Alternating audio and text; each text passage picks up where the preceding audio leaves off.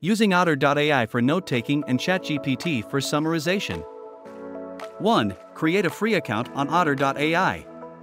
2. Open up the file or recording you'd like to be transcribed. 3. Click the record button and leave it playing. I used a TED Talk example to show how Otter.ai takes live notes.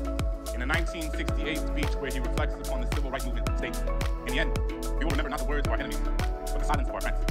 As a teacher, I've internalized this message. Every day all around us, we see the consequences of silence manifest themselves in the form of discrimination, violence, genocide, war. In the classroom, I challenge my students to explore the silences in their own lives with poetry. We work together to fill those spaces, to recognize them, to name them, to understand that they don't have to be sources of shame. In an effort to create a culture within my classroom where students feel safe sharing the intimacies of their own silences, I have 4 core principles posted on the board that sits in front of my class, which every student finds at the beginning of the year. Read critically, write consciously, speak clearly, tell your truth. I found myself thinking a lot about that last one, tell your truth. And I realized that if I was going to ask my students to speak up, I was going to have to tell my truth and be honest with them about the times where I failed to do so. So I tell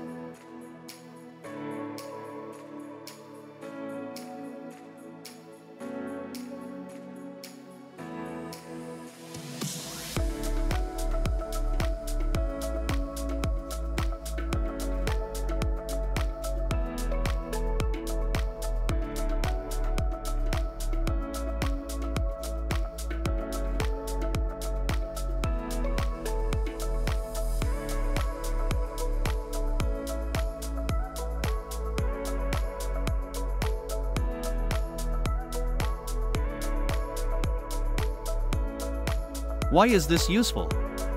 Here are 3 use cases. 1. An assignment that involves watching a video and note-taking. 2. A business call that requires key takeaway notes and action items.